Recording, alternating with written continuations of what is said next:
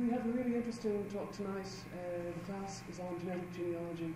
It's given by Dr. Paddy Waldron. Patrick is a mathematician and a very enthusiastic genetic genealogist. I'm going to hand you across to him.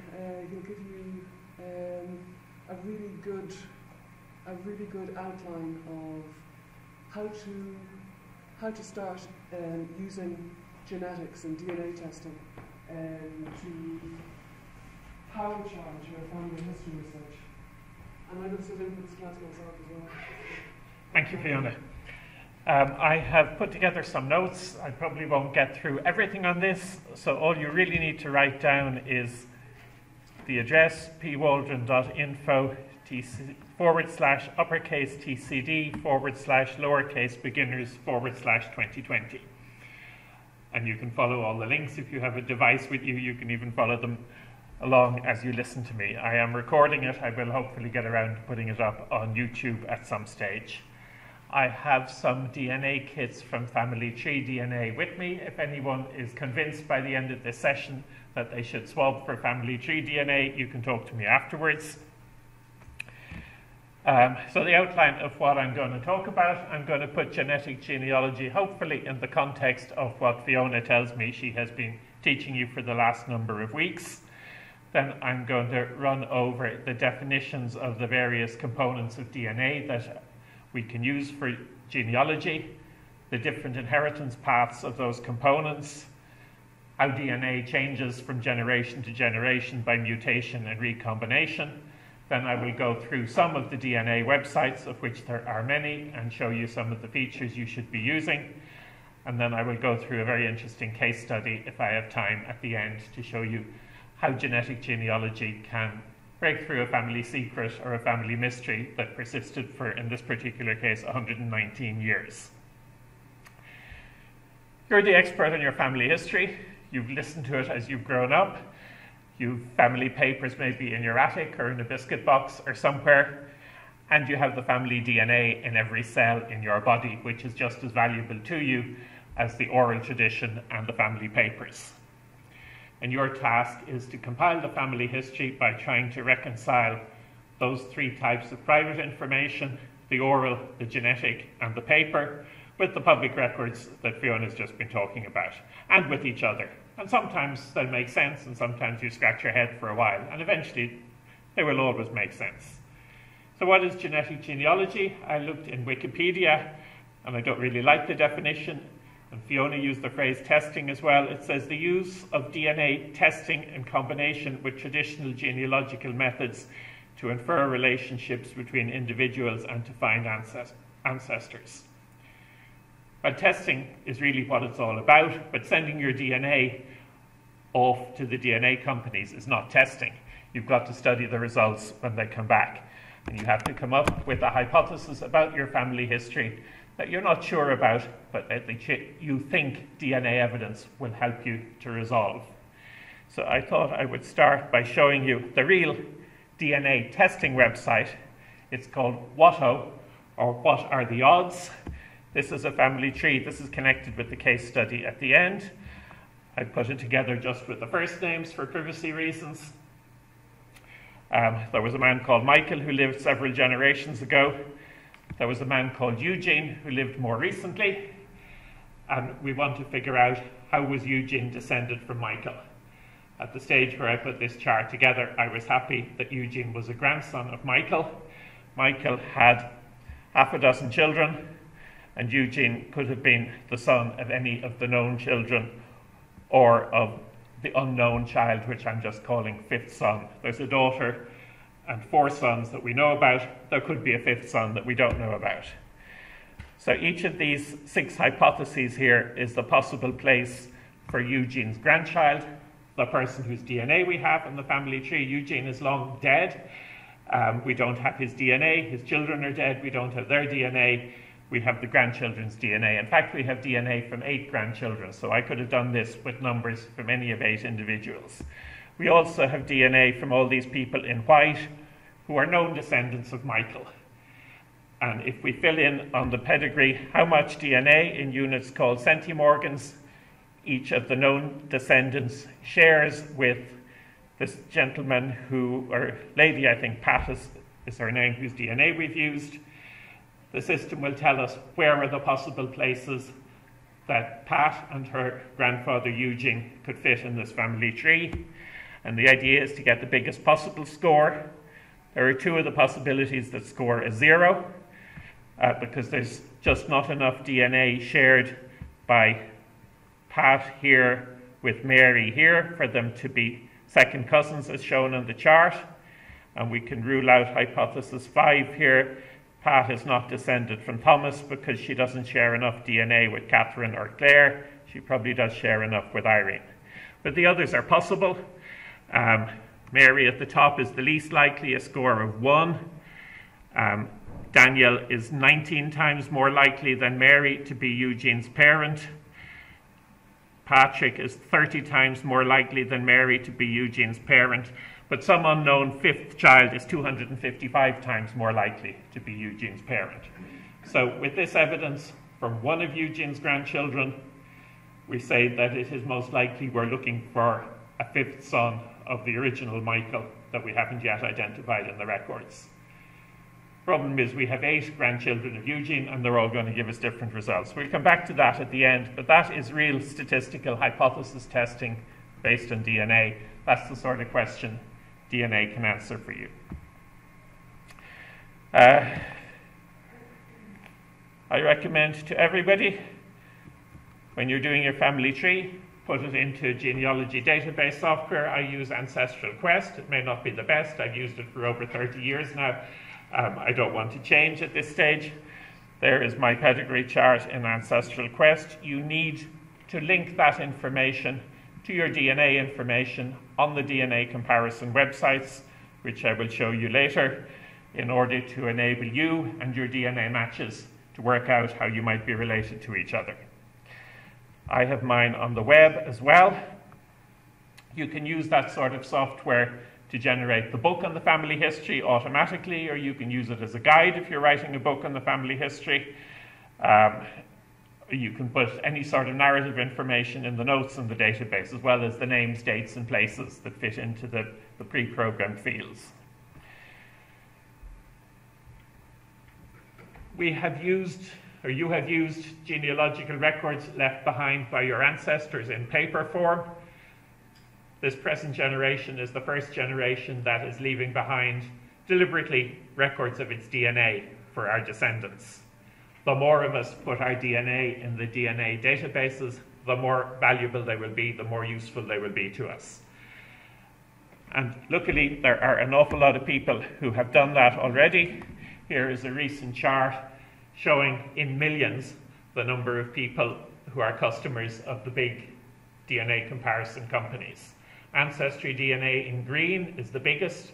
It now has over 16 million people in its database. The next biggest is 23andMe, which has over 10 million in its database. MyHeritage is not as old as the others. It has a 3.77 million in its database.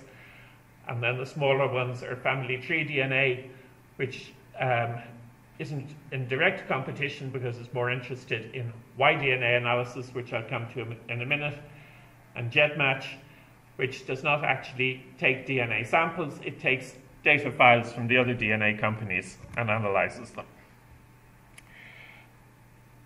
We would all love to have our parents and grandparents and great-grandparents' DNA.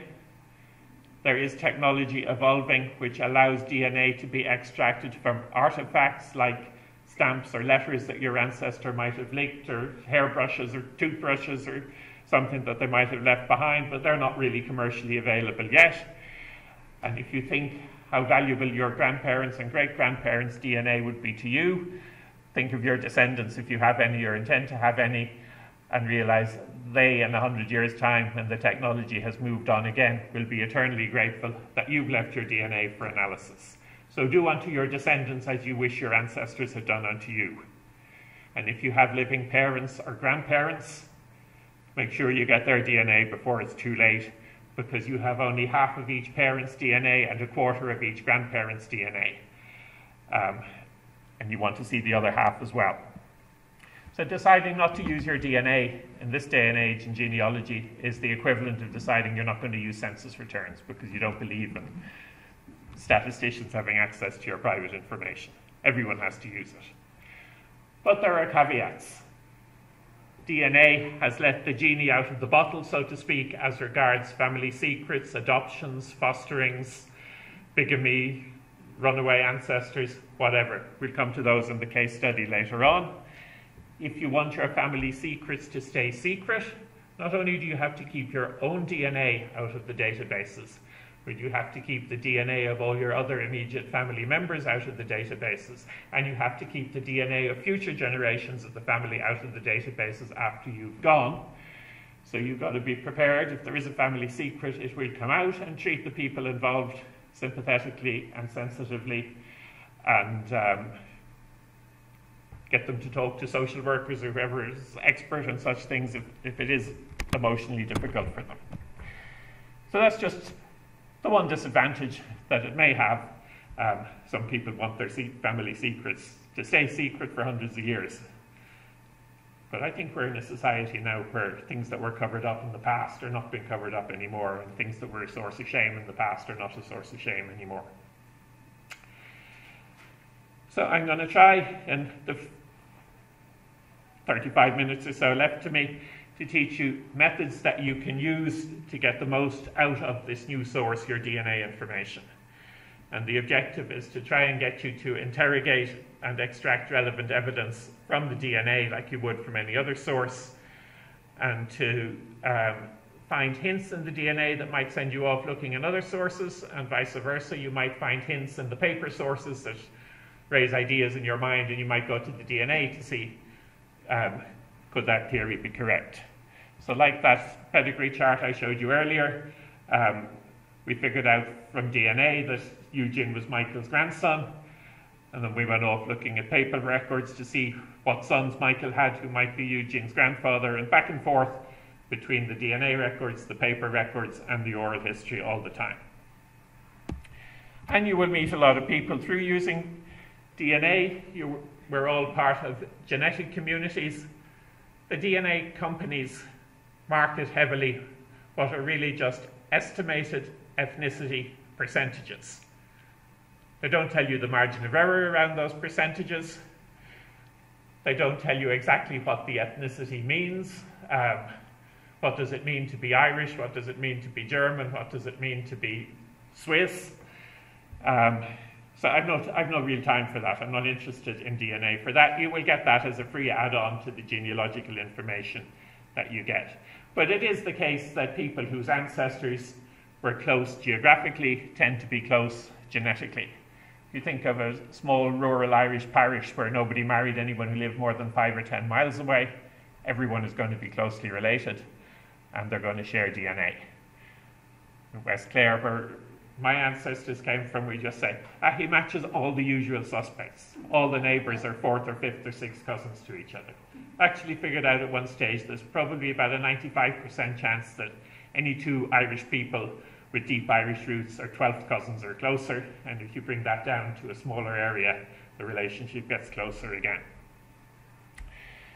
The other sort of communities you get involved in with DNA are the research communities. Family Tree DNA is, in terms of the number of customers, one of the smaller DNA comparison companies, but it hosts wonderful DNA projects, or groups as they call them. Some of them are geographically based. You can join a group for people from your county or even from a smaller area.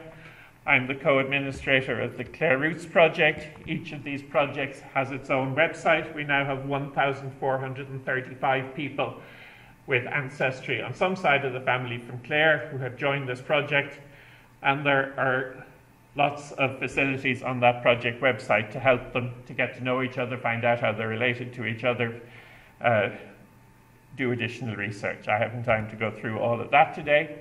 There are also surname projects for many surnames, thousands and thousands of surnames, Family Tree DNA. I administer a number of them. I'll show you the Durkin one later on.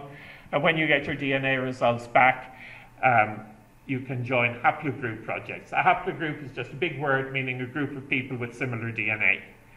So you might not know how you're related to these people, but you have similar DNA to them. You join the same project or group with them, and hopefully work out exactly what the relationship is. I should have asked at the beginning, I usually do, is there anyone in this room who has not yet sent their DNA off for analysis? About half of you. Hopefully by the end of this class you'll be convinced to do it. So what is DNA? You really only need to know the answer to this question for a pub quiz. You don't need to know it for genealogy.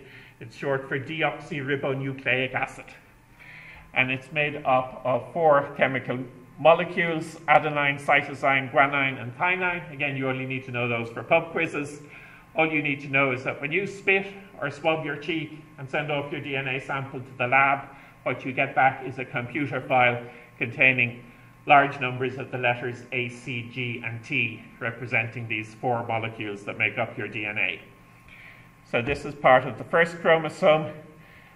These are identifiers that are used to work out what the gene actually does. These are the actual position in sequence on the chromosome. They're in order, and sometimes the machine can't actually read at the location, but in general it's supposed to read 2 letters. 1 letter comes from your father, 1 from your mother. In most of these cases the letter from both sides is the same. Here's an AG, where one parent had an A, the other parent had a G. Unfortunately, the technology cannot yet tell whether the A came from the father and the G from the mother, or vice versa. It would make life a lot easier if it did. So you actually end up sometimes getting false matches or half identical by chance matches because of wrong inference and trying to separate the paternal and maternal sides of it. So if you have a big DNA match, there's no doubt about it. The small ones, sometimes because of the problem of not being able to separate the paternal and maternal, may be leading you the wrong direction. You can download those large files from the website of whichever laboratory has analyzed your spit or your swab, and you can upload the file to other DNA comparison websites. I'll go through the sites that are available later on. And I suggest that you use all of them.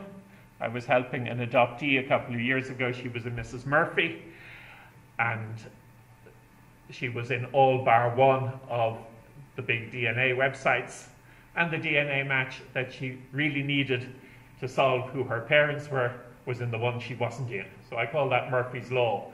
If there are n DNA websites, your most critical, and you're in n-1 of them, your most critical match will be in the nth website. So where does our DNA come from? We all start off as a sperm fertilizing an egg, and there are 2 types of sperm. Half of them have a Y chromosome and result in a male offspring. Half of them have an X chromosome and result in a female offspring. And the sperm also has 22 what we call autosomal chromosomes. The egg also has 22 autosomal chromosomes, and they line up in pairs. That's where the pairs of letters that we saw a minute ago come from. The egg also contains an X chromosome. If you're a female, you end up with 2 X chromosomes, 1 from your father, 1 from your mother. If you're a male, you end up with 1 Y chromosome from your father and 1 X chromosome from your mother.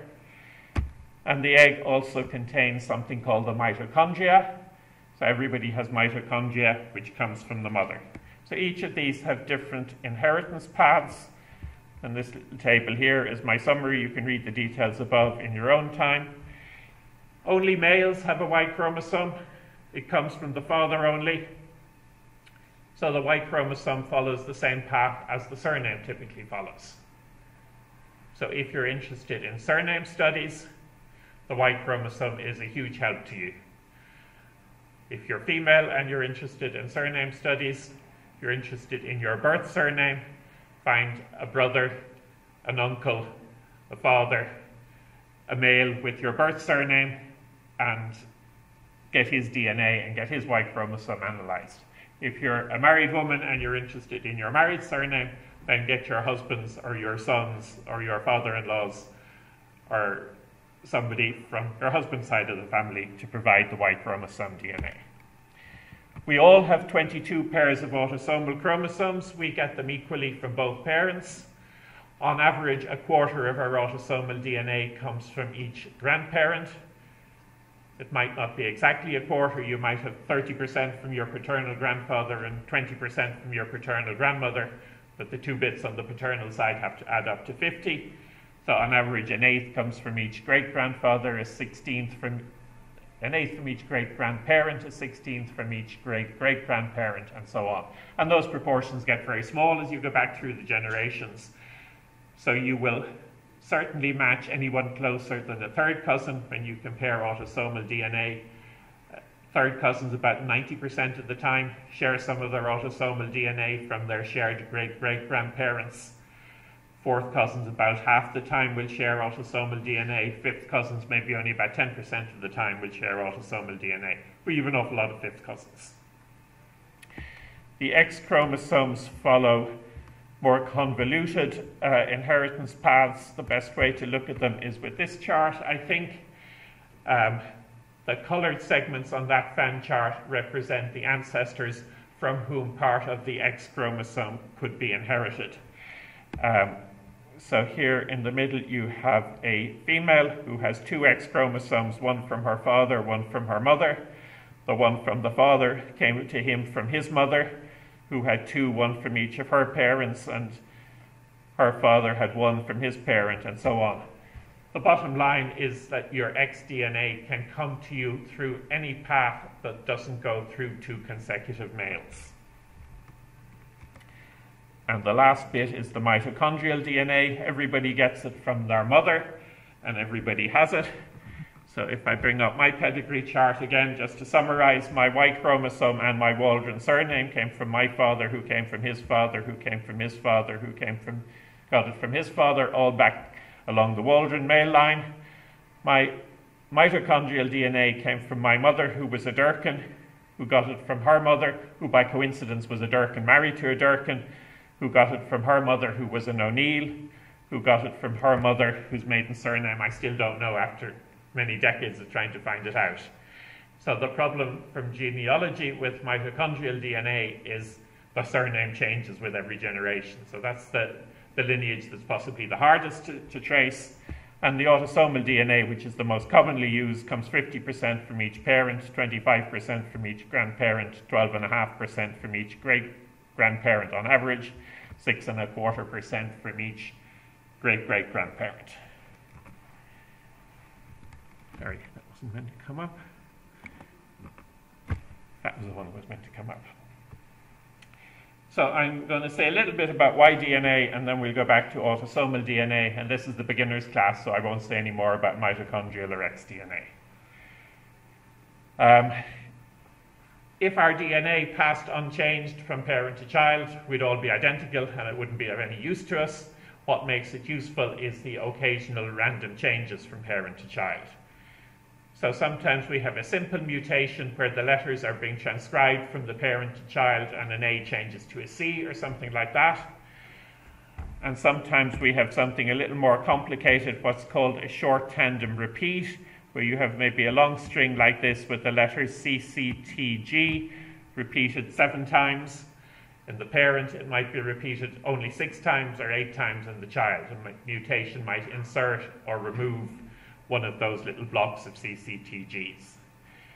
So we call that an STR. The simple mutation where one letter changes, say, from an A to a C, is called a single nucleotide polymorphism. Again, you don't need to know the big words. It's just an SNP. So 2 types of mutation, STR and SNP. And the STR was the one that was originally used about 20 years ago for genetic genealogy and surname studies. And in the very early days, people used to just look at 12 markers on the Y chromosome. Now the surname projects are looking at 111 markers. So this is the Durkin surname project. As you saw, my mother was a Durkin. These are all the men who have signed up for this project. You see their kit number in the first column, their present surname in the second column, their most distant known patrilineal ancestor in the third column, where you get 50 characters to fill in names, dates, and places to try and identify them uniquely. So you see some people end up with double-barreled names. Some people have a surname DNA switch that they know about. Some people may have a surname DNA switch that they don't know about. The haplogroup column here is based on the SNP mutations. The other columns here are the STR mutations. So you see for the first STR marker, practically all the Durkins have a 13, one of them has a 14. For the next few markers, they're all the same.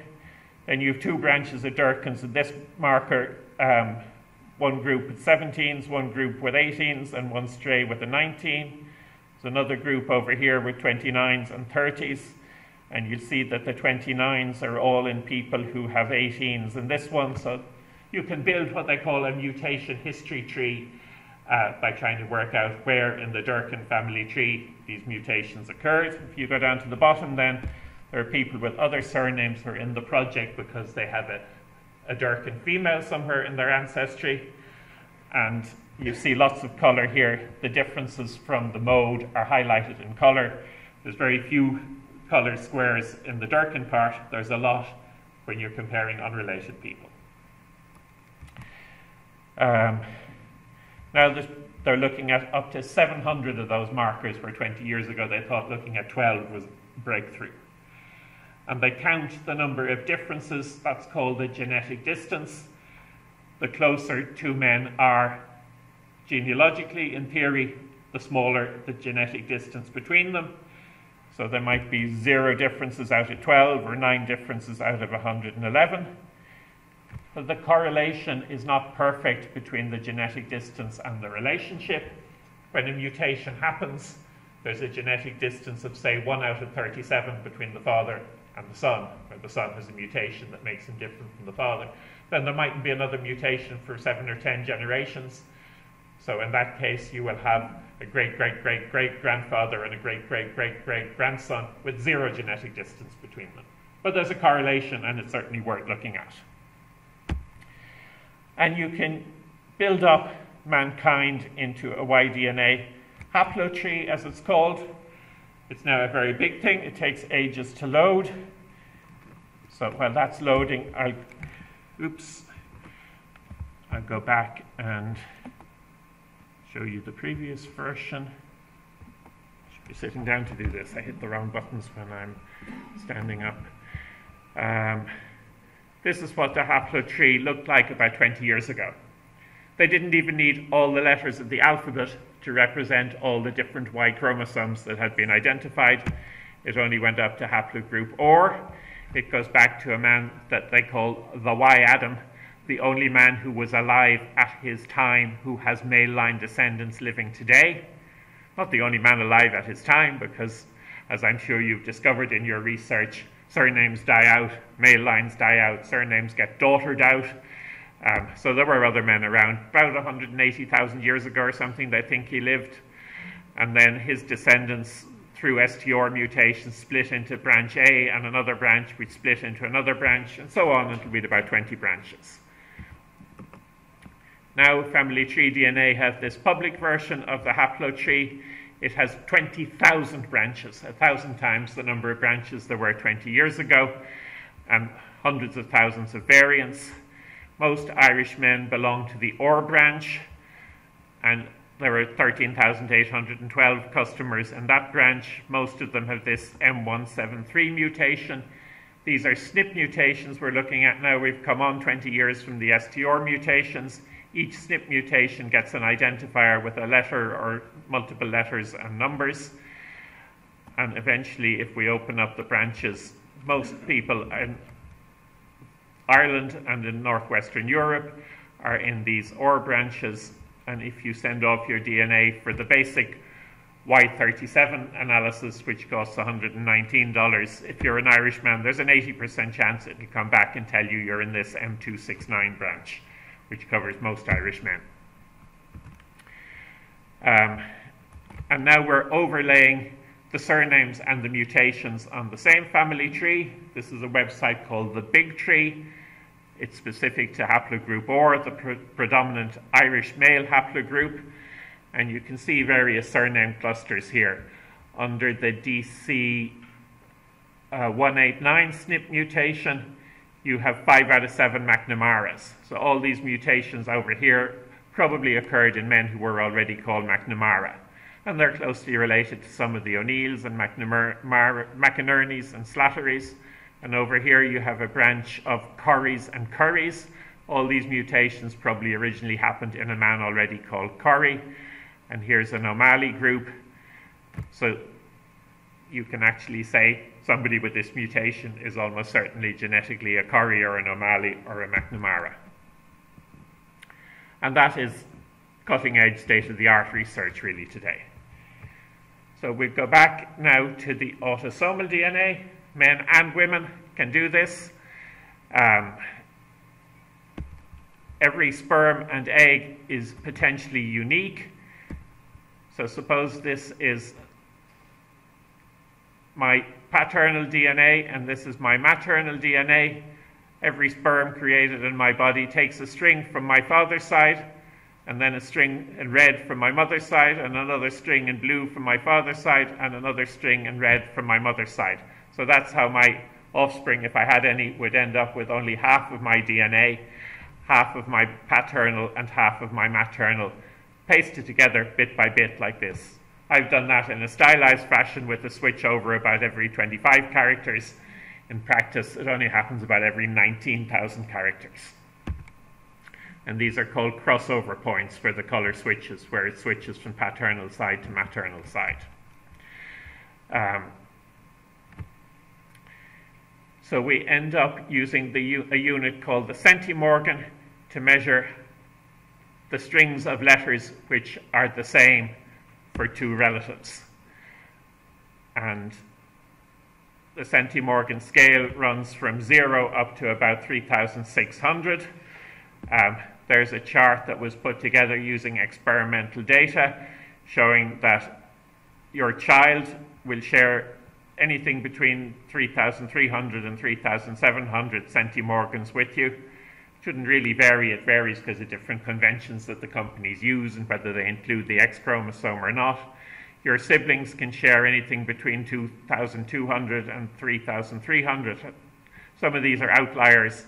2,600 is the average. Your half first cousin on average will share 457 with you. Your third cousin, I can find the third cousin is over on this side, isn't it? On average will share 74. For fourth and fifth cousins, the averages get very small.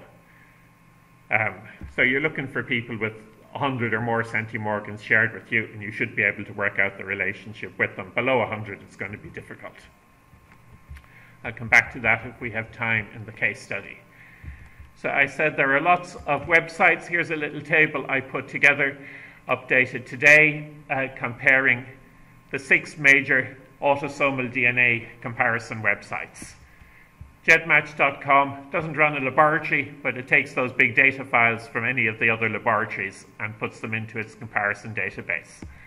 Family Tree DNA has a laboratory, and it works together with MyHeritage. They have the same laboratory, but they have different websites. Ancestry has a laboratory. 23andMe is mostly interested in health inferences. Living DNA is a UK company associated, I think, with Find My Past, which is just getting off the ground. I checked my match list today. I still have only one match on Living DNA, who's my first cousin, who I uploaded myself. You can upload your DNA to everything except Ancestry or 23andMe. So if you want to be in all 6 databases, spit for Ancestry, spit for 23andMe, download the data files from those 2 and upload them to the other websites. In theory, most of them allow you to upload your family tree, or at least Gedmatch, Ancestry, and MyHeritage do. At the moment, the family tree DNA one seems to be broken, but they're working on fixing it. Family tree downloads are possible at last from family tree DNA. It wasn't possible until recently. The costs vary. Gedmatch you can use for free. If you want to use the advanced services, you pay a $10 a month subscription. Most of these are sale prices because St. Patrick's Day is coming up. Family Tree DNA costs you $59, and that's it forevermore. Ancestry and MyHeritage currently cost you $59 or €59, but to get the full value out of it, you have to have an annual subscription, so in that way they're more expensive. 23andMe doesn't seem to have a Patrick's Day sale, it's €99. Living DNA, with a small database, you can get into it for only €49 as far as I can see. If you're interested in Y-DNA, Family Tree DNA is the only one that does Y-DNA comparison. 23andMe and Living DNA will give you a haplogroup label like RM269, but it won't give you a match list. So get into all 6 databases is my advice. And as well as uploading your DNA data, upload your pedigree chart, something like that. I've got various examples there. And the different websites will compare not only your DNA data, but also your pedigree charts, and try and give you hints as to how you might be related to your DNA matches. We'll start with GEDmatch. There's a link there to the registration form. If I log in here, we see the main menu. The things on the right-hand side are everything it does for you. You can look up other users. Here are the links to upload your data file. I'll give you a link at the end of the class to the detailed instructions. Here is the link to the one-to-many DNA comparison results page. So I'll just put in my own and show you my own matches. You get your top 3,000 matches, so matches drop off the end of the list as new ones arrive. So I know my relationship to most of these: first cousin, first cousin, first cousin, first cousin, half second cousin once removed, half first cousin once removed, second cousin, adoptee who has found her birth parents, but I still haven't figured out how I'm related to her, third cousin once removed, I think, third cousin, fourth cousin, third cousin, don't know. That's the first one, the don't know. Fourth cousin, don't know. Fourth cousin, don't know. So down to about the 50s, I've worked out the relationships. Below that, it gets difficult to work them out. And as you get down to the end of the 3,000, it gets very difficult. On GEDmatch, everyone gets a kit number, and you can compare any 2 kit numbers and see if they share even tiny bits of DNA. That's the one-to-one comparison. If your upload doesn't work, you might need to check the diagnostic utility to see what's gone wrong. You can look at the shared matches between 2 kits. You can check whether your parents shared DNA and passed on that shared DNA to you. Then you have the Tier 1 tools down here. You have to pay $10 a month to use those. The ones I like are the segment search and the Lazarus one. And you can upload your family tree down here, and you can search the family trees that other people have uploaded. So lots of things you can do on GEDmatch.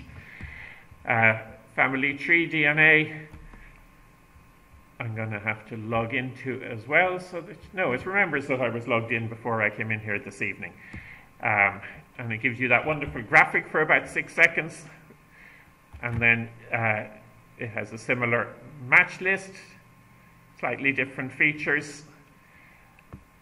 It also, if you give it enough family tree information, works out which of your matches are paternal, related to you through your father, which of your matches are maternal, which of your matches are related to you on both sides. My top match here, it says, is either my father or my son, and says is related to me on both sides, which my father shouldn't be. In fact, it's my identical twin, because I uploaded my data file from Ancestry DNA just to make sure, or to see how different it was from the file from Family Tree DNA. I've told it that the next few matches are my first cousins. It has worked out for this last one that only uploaded last year, that she's on my father's side. The red means on my mother's side, the blue means on my father's side. And over here is a list of the ancestral surnames, which when you upload your family tree in GEDCOM format are automatically extracted. In theory, that hasn't been working recently either, so it highlights in bold the surnames that we have in common with each other. So naturally, because these are close relatives, we have lots of surnames in common with each other. Tells you an estimated relationship, the date matched, the amount of DNA shared, and the longest single block of DNA shared. So with myself, the longest block is 267, because that's the length of chromosome number 1. which is the longest of the chromosomes. And there's a link that will bring you straight to your raw data file if you want to download it. Ancestry DNA is the most popular one, as you've seen, with 16 million people. There's my test details. On this settings page, you can link the family tree to the DNA. Make sure you link the right person's family tree to the DNA. Display preferences, sharing preferences is very handy if you want to share your match list with somebody else. You just click change there and you scroll down to the bottom. I've shared mine with lots of people, and you just add a person, put in the other person's email address, say whether you want them to view or be a collaborator, send them an invitation. And at the very bottom is the link to download your data file for use on the other sites. Here's my Ancestry DNA match list.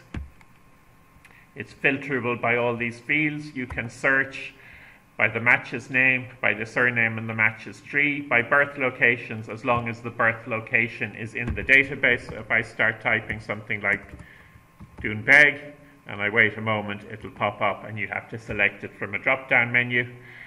And again, it gives you the name of the match, how much DNA you share, an estimated relationship. It gives you these very annoying headers up here.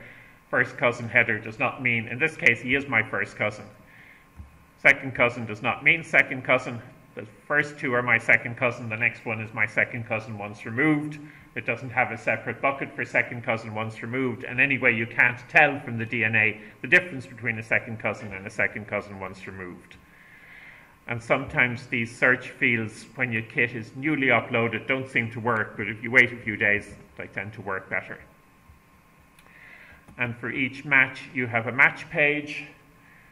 So there's my match with my adopted relative.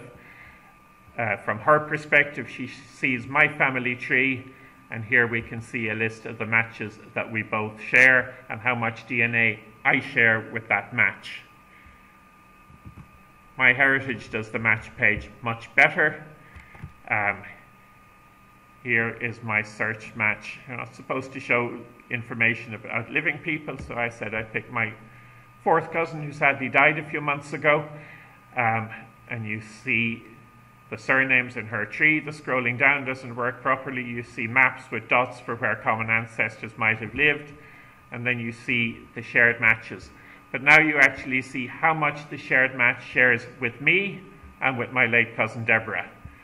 So again, there's 2 copies of me in MyHeritage, and it's because I'm fully identical to myself on both sides. It adds up the paternal and maternal, comes to 7,000. Here's my first cousin, shares 900 with me, shares 34% with our fourth cousin. These are ranked by the sum of the DNA shared by the shared match with both of us. The next one is quite distant. I don't know who she is, but the nice thing over here is it says if we share exactly the same DNA segment. So if 3 people share a single segment of DNA, all 3 must have a common ancestor from whom they inherited that. The third person down here, it's not triangulated. It could be that I'm related to her on one side and Deborah is related to her on the other side, and that it's just coincidence that we're both related to her, that all 3 don't have a single common ancestor. A few more rules. Make sure you reveal your surname, because you get the opportunity to do so, and make sure it's your birth surname. If you're Mrs. Smith, you don't want every Smith in the world saying, I'm a Smith too, I might be related to you, especially if your own maiden surname is very rare. Reveal the gender. Don't go sending off a Y-DNA sample and saying it comes from Mrs. Smith, because people won't know whether it's Mrs. Smith's father's DNA or her husband's DNA or her son's DNA or whose DNA it is. You don't need to provide anything else other than the gender and the surname. If you want to maintain privacy, that's all you need to give away. Try not to use pseudonyms. You won't attract the attention of people with the same surname. You're less likely to be contacted. And you may end up with a lot of correspondence or a little correspondence, depending on how active you are and how many websites you're on. Keep it somewhere you can search it all. So I'm going to take 5 minutes to fly through the Lynch story. The Lynches were from the same townland as my grandmother on the Luped Peninsula, Moveen West up here. Here's the Shannon flowing into the Atlantic with Clare on the north, Kerry on the south. And I knew about the Lynch neighbours. They survived the famine. Here's the illustrated London News sketches of the famine, which you have seen in every book on Irish history, including the village of Moveen, when the Lynches lived there, when almost every house had been unroofed in evictions. So there were two brothers who lived across the road from each other. Here's the Griffiths valuation map. We had Mary Lynch, who was a widow, presumably because her husband would be the occupier in Griffith if he was alive, and her son Patrick Lynch here across the road from her, and another Lynch, we're not sure how he's related, over here. The story was that the Lynch farm was originally an OD farm. I knew that from oral history. And there were two sisters in that house. One married Lynch, one married O'Connell. The farm was divided. By 1855, the O'Connells were down at the other end of the townland in the bog. They'd probably been evicted, we think. And then there was a third brother went to Connecticut, and his death certificate enabled us to confirm the parents, which we would never have found out in Irish records, which don't survive. Here's Daniel Lynch down the bottom, died in Newtown, Connecticut on August the 4th, age 62, married, born in County Clare, Ireland. And it's badly digitised. You have to go down to the third last line of the next page to see he died from paralysis. He was a farmer, and his parents were Michael Lynch and Mary O'D. Michael Lynch's name is gone because he's dead before Griffith's valuation, and the parish records haven't survived. We knew from the oral tradition that Mary was an OD. From Griffith's valuation, we knew her first name. So a relative from Connecticut sent money to the Clare Roots project. All these family tree DNA projects have a fund where people can make donations, which can only be spent on DNA testing, to go towards the test cost for a descendant of the Moveen West Lynch families. So I found him a fourth cousin, and I persuaded her to swab, and he paid for it, and we waited for her results. Meanwhile, we get this message from California from Eileen Lynch, who said, "Our grandfather, Eugene Lynch, is such a mystery to us, we really don't know how to find him. All we have for certain is the 1910 census. It says he came over in 1887. The story is this: Eugene married my grandmother in 1904. He abandoned her and their children in 1909, she thought. In fact, he's on that 1910 census return. The last child was born 5 days after the census enumerator called. We don't know whether the mother was so ashamed that she'd been deserted that she put the father's name down on the census return thinking he'd come back, or whether the dates just got muddled up. But anyway, the baby never knew his father. He went sometime around the time of the census. And all she knew was he was born in Ireland. That's all it said on the census. Claire then is the lady whose DNA was paid for through the Clare Roots project. Ed is her fourth cousin. Claire's mother was a Lynch. Ed's mother was an O'Connell. They were descended from the two sisters who divided the farm between them back in the 1820s. And they shared this huge DNA segment for fourth cousins, 50 centimorgans. And they also shared a bit in the middle, from 17 million to 38 million, 27 centimorgans, with Eugene's grandson Michael from California. So now we know, because Claire and Ed have got this DNA segment from their OD great-great-great-grandfather, that Michael must also be related to Claire's OD ancestries. But we know Michael is a Lynch, and we know that the ODs had a daughter, Mary, who married a Lynch. So we can be pretty sure that Michael and his grandfather, Eugene, are descended from the Lynch OD couple. So we can tell the people in California, we have worked out not only what county, not only what parish, not only what townland, but what house in Ireland Eugene's family came from. And they were almost on the next plane over to visit the ancestral home in Clare. So time is rapidly running out, and I will skip ahead to when they came back again. I showed you the Watto chart at the beginning for this family with the different possibilities. Where might Eugene fit into the family tree? And and we couldn't find a match. We swabbed various descendants of the 4 Lynch brothers, and the matches were good, but not close enough, and we said there must be a 5th brother we can't find. Then I had this flash of inspiration one day. What if Eugene Lynch took his mother's surname? He would still share all that Lynch and O'D DNA through his mother. I went looking in workhouse records and parish records for a single mother called Lynch. I didn't find one. Then I said, let's look at the Y-DNA results. Here's Michael Lynch's Y111 matches. There isn't a single Lynch to be seen. There's a James, an O'Malley, a Curry, another Curry, a Malvey, a Jones, a Slaughter, more O'Malleys. So a handful of surnames. 2 of them are Curry. Then I looked at the 67 marker matches. Here's another Corey who's only got 67 markers, so he wouldn't show up in the 111 match. Here's a Curry with 67 markers. Here's another Curry who's only done 67. And the one I blocked out completely is an adoptee. And when we got back to the adoptee, he said, I've recently discovered who my father was. He was a Curry. So maybe Michael isn't a Lynch at all. Maybe he's a Curry. Maybe Eugene wasn't a Lynch at all. Maybe Eugene was a Curry, or an O'Curry, or a Eugene O'Curry. Does the name Eugene O'Curry ring bells with anyone? No? Famous historian of the 19th century, involved in the Ordnance Survey, wrote the Ordnance Survey letters, which you can read online on Irish place names. One of the first professors in the Catholic University in Dublin when it was set up in the 1850s, from West Clare, with ancestors from the same townland as Mary Lynch and her husband Thomas Curry,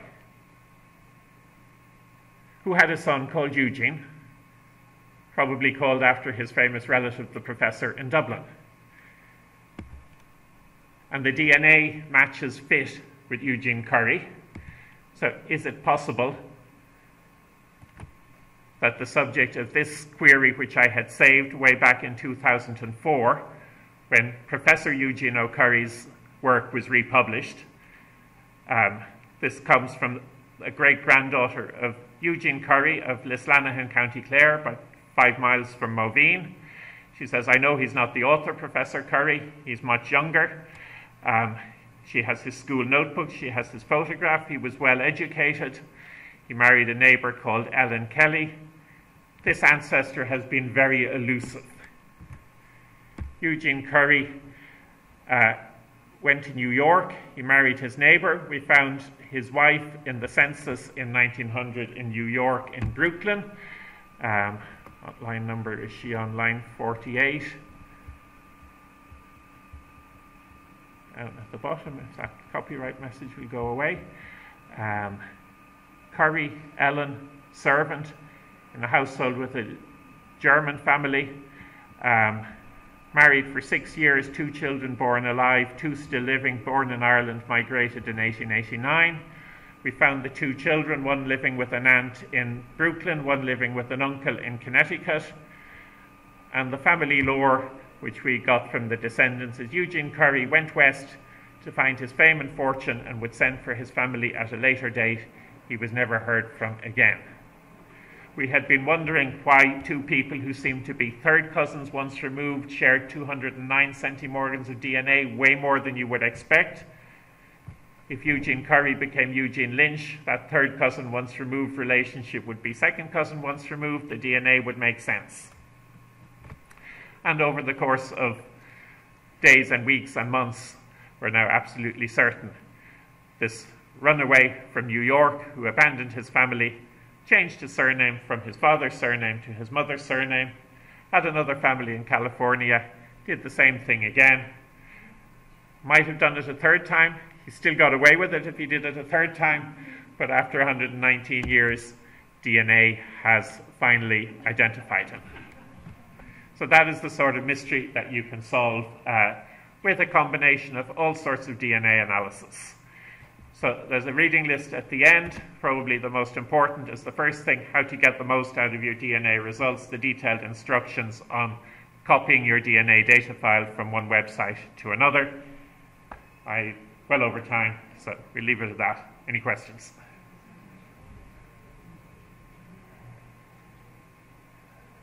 No? Anyone persuaded to swab? The only question is, what happens to your swabs? What happens to your swabs? For posterity. Your data file is preserved for posterity. Family tree DNA is the only one which guarantees to keep them in storage for 25 years so that if the technology improves, they can be run through the new DNA analysis machines.